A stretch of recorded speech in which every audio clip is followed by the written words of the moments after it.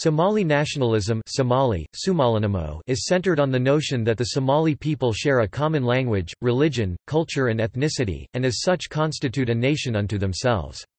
The ideology's earliest manifestations are often traced back to the resistance movement led by Muhammad Abdullah Hassan's dervish movement at the turn of the 20th century. In northwestern present-day Somalia, the first Somali nationalist political organization to be formed was the Somali National League (SNL), established in 1935 in the former British Somaliland Protectorate. In the country's northeastern, central and southern regions, the similarly oriented Somali Youth Club (SYC) was founded in 1943 in Italian Somaliland, just prior to the trusteeship period. The SYC was later renamed the Somali Youth League in 1947. It became the most influential political party in the early years of post-independence Somalia.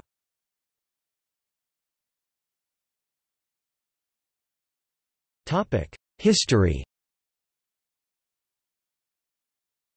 Early Somali nationalism developed in the beginning of the 20th century with the concept of Greater Somalia that encompassed a theme: Somalis are a nation with a distinct identity and wanted to unite inhabited areas of Somali clans. Pan-Somalism refers to the vision of reunifying these areas to form a single Somali nation. The pursuit of this goal has led to conflict. Somalia engaged after World War II in the Ogaden War with Ethiopia over the Ogaden region, and supported Somali insurgents against Kenya.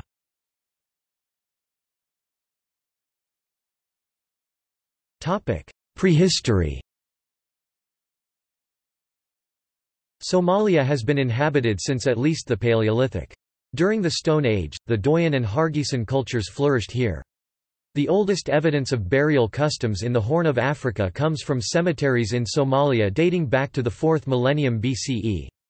The stone implements from the Jalelo site in the north were also characterized in 1909 as important artifacts demonstrating the archaeological universality during the Paleolithic between the East and the West. According to linguists, the first Afroasiatic speaking populations arrived in the region during the ensuing Neolithic period from the family's proposed Urheimat, original homeland, in the Nile Valley, or the Near East. The Las Gil complex on the outskirts of Hargeisa in northwestern Somalia dates back around 5,000 years, and has rock art depicting both wild animals and decorated cows. Other cave paintings are found in the northern Dambalan region, which feature one of the earliest known depictions of a hunter on horseback. The rock art is in the distinctive Ethiopian Arabian style, dated to 1000 to 3000 BCE. Additionally, between the towns of Las Kori and El Ao in northern Somalia lies Karanhigan, the site of numerous cave paintings of real and mythical animals. Each painting has an inscription below it, which collectively have been estimated to be around 2,500 years old.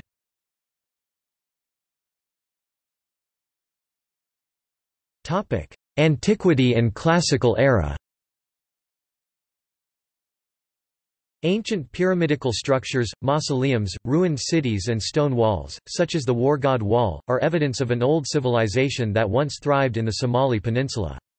This civilization enjoyed a trading relationship with ancient Egypt and Mycenaean Greece since the 2nd millennium BCE, supporting the hypothesis that Somalia or adjacent regions were the location of the ancient land of Punt. The Puntites traded myrrh, spices, gold, ebony, short-horned cattle, ivory and frankincense with the Egyptians, Phoenicians, Babylonians, Indians, Chinese and Romans through their commercial ports. An Egyptian expedition sent to Punt by the 18th dynasty Queen Hatshepsut is recorded on the temple reliefs at Deir el-Bahari, during the reign of the Puntite king Parahu and Queen Ati. The camel is believed to have been domesticated in the Horn somewhere between the 3rd and 2nd millennium BCE. From there, it spread to Egypt and North Africa. In the Classical period, the city-states of Mosolon, Apone, Mundus, Isis, Malo, Avilites, Essina, Nikon and Taba developed a lucrative trade network connecting with merchants from Phoenicia, Ptolemaic Egypt, Greece, Parthian Persia, Saba, Nabatea, and the Roman Empire. They used the ancient Somali maritime vessel known as the Beaten to transport their cargo. After the Roman conquest of the Nabatean Empire and the Roman naval presence at Aden to curb piracy, Arab and Somali merchants agreed with the Romans to bar Indian ships from trading in the free port cities of the Arabian Peninsula to protect the interests of Somali and Arab merchants in the lucrative commerce between the Red and Mediterranean seas. However, Indian merchants continued to trade in the port cities of the Somali Peninsula, which was free from Roman interference. For centuries, Indian merchants brought large quantities of cinnamon to Somalia and Arabia from Ceylon and the Spice Islands. The source of the cinnamon and other spices is said to have been the best kept secret of Arab and Somali merchants in their trade with the Roman and Greek world. The Romans and Greeks believed the source to have been the Somali Peninsula. The collusive agreement among Somali and Arab traders inflated the price of Indian and Chinese cinnamon in North Africa, the Near East, and Europe, and made the cinnamon trade a very profitable revenue generator, especially for the Somali merchants through whose hands large quantities were shipped across sea and land routes.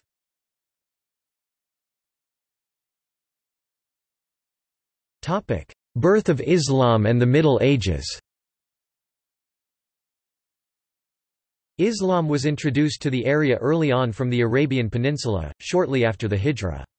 Zila's two-mihrab Masjid al-Qiblatain dates to the 7th century, and is the oldest mosque in the city. In the late 9th century, al-Yaqubi wrote that Muslims were living along the northern Somali seaboard. He also mentioned that the Adal kingdom had its capital in the city, suggesting that the Adal Sultanate with Zila as its headquarters dates back to at least the 9th or 10th centuries.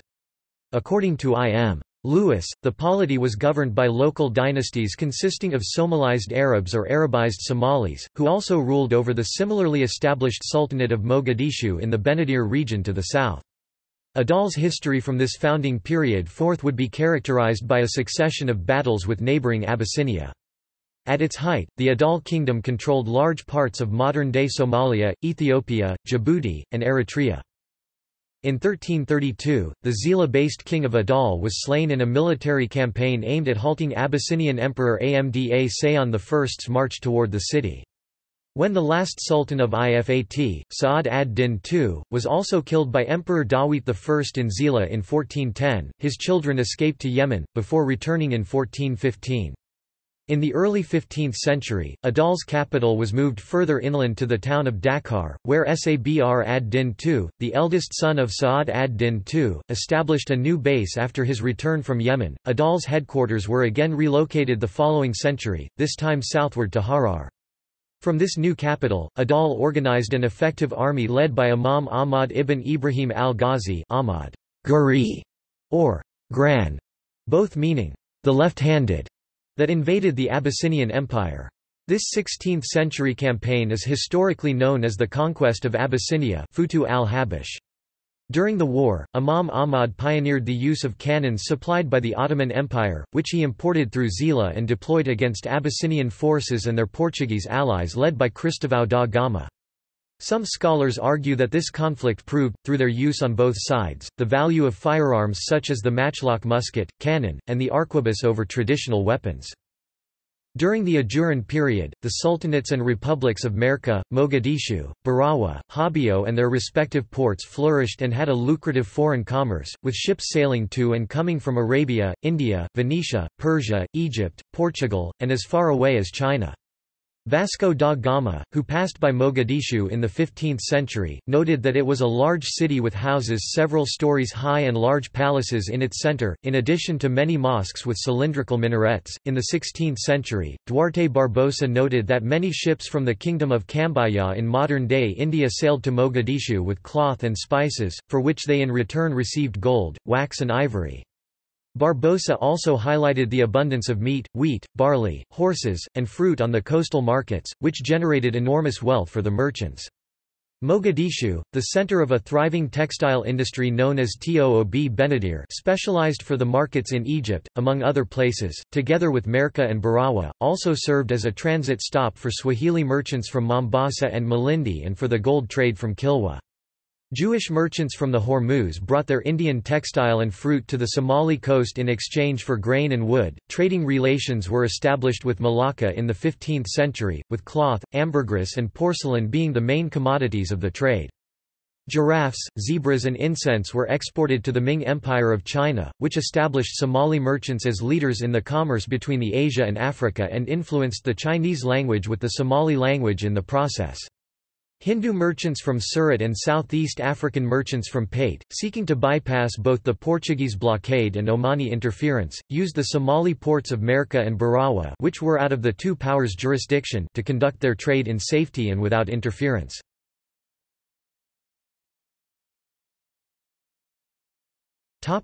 Early modern era and the scramble for Africa.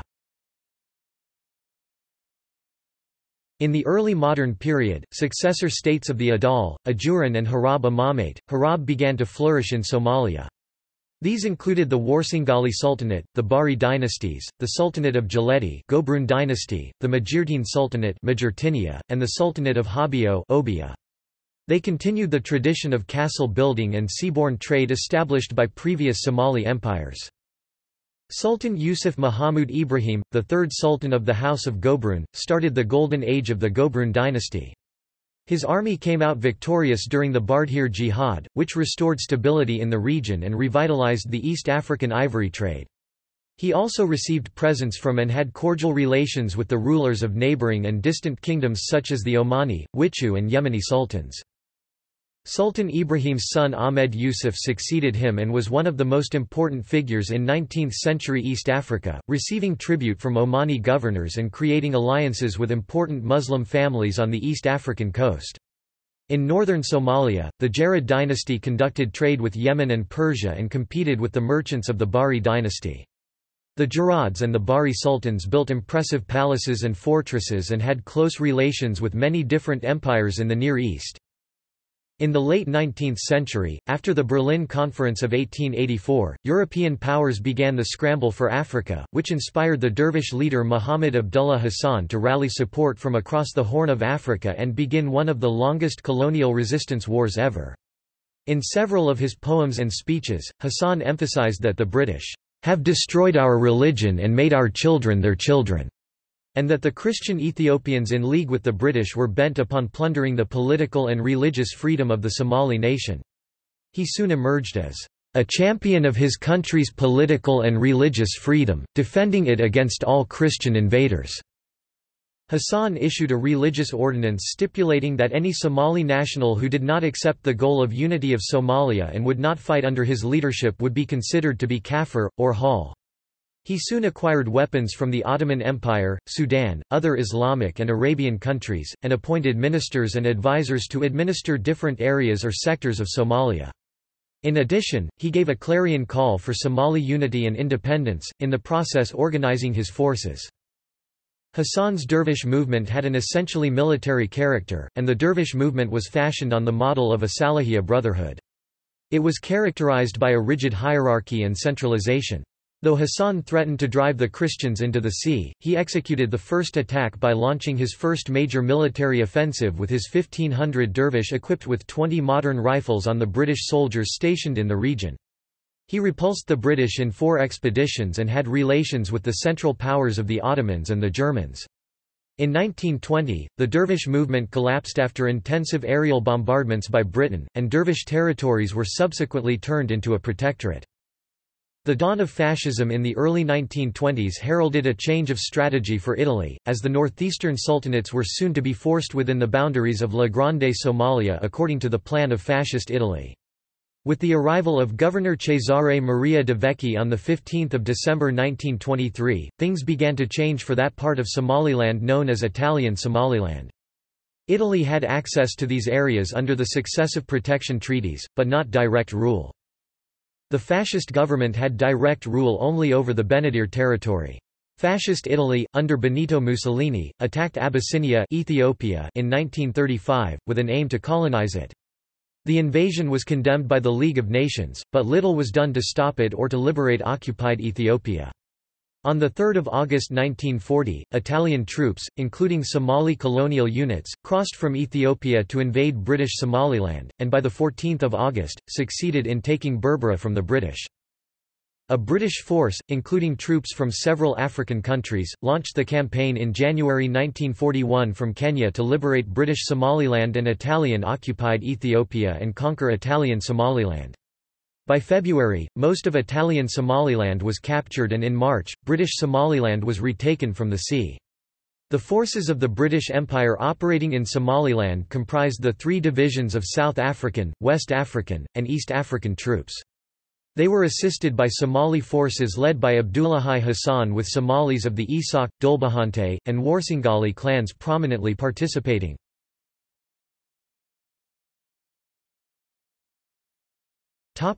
Ogaden campaign.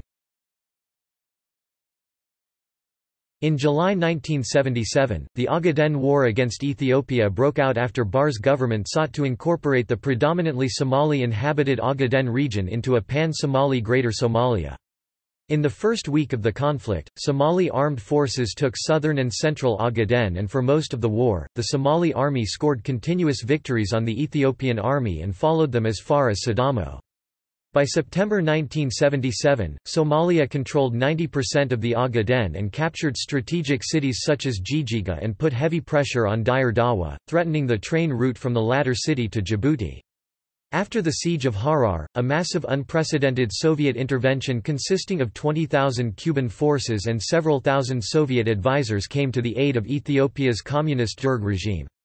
By 1978, the Somali troops were ultimately pushed out of the Ogaden. This shift in support by the Soviet Union motivated the Barre government to seek allies elsewhere.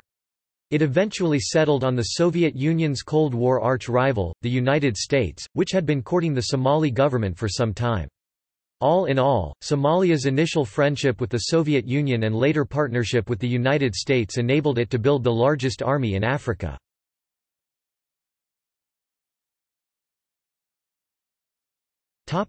Gallery.